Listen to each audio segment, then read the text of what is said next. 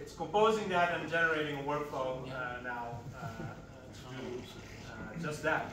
And let's hope it works. Sometimes it still gets stuck, so because this is all very new and data.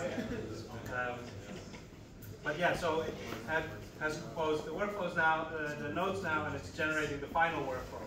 So this is all going to end up in a workflow. And I still have to click a button because it's generating a JSON file.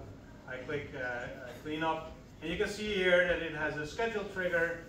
It's set to 9 a.m. Then it will get the Amsterdam weather. Still have to put in the credentials, of course. It doesn't know yet how to do that. But yeah, that's what it does. It even created an if node. It's creating like a little bit of documentation around this workflow. And there you have it. This is a very quick sneak peek at what we're building.